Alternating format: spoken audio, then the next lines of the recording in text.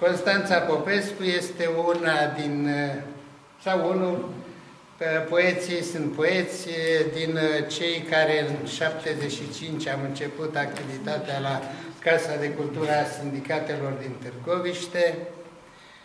Aveam vise mari, ni se părea că suntem foarte importanți, deși de ce publicam câte ceva, de aceea ni se părea că lumea este a noastră.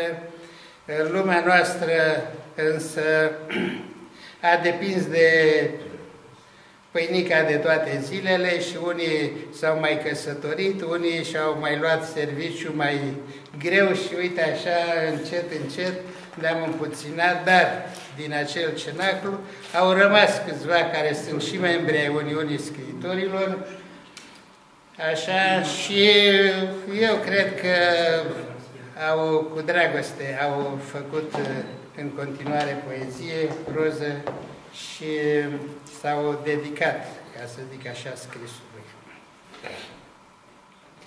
Cartea Constanței am citit-o,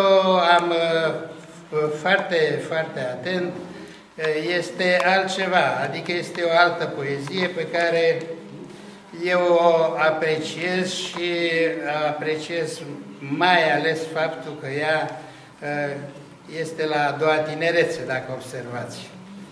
Mă bucur foarte mult că sunteți astăzi aici cu noi și că editura Aurora are prilejul să vă aducă o carte plăcută.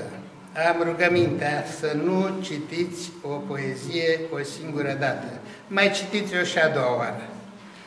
Vă mulțumesc foarte mult. Deci domnul George Coandă, domnul George Toma Veseliu și domnul Corin Bianu vor vorbi despre carte cu bucurie, bineînțeles, și așa autoarea Constanţa Popescu, pe care cu siguranță vă cunoașteți.